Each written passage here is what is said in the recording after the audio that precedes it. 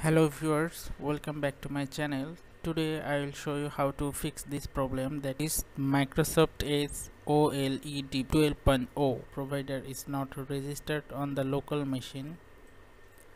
Suppose you want to import your Excel data into Microsoft Power BI.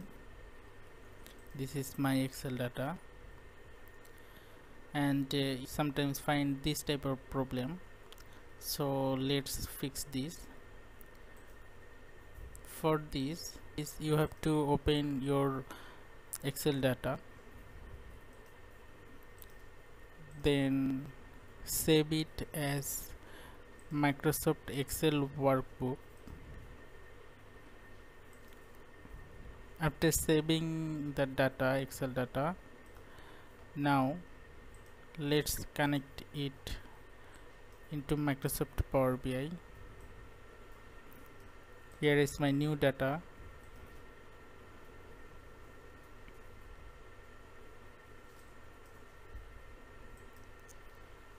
This is the data that I want to import in Microsoft Power BI.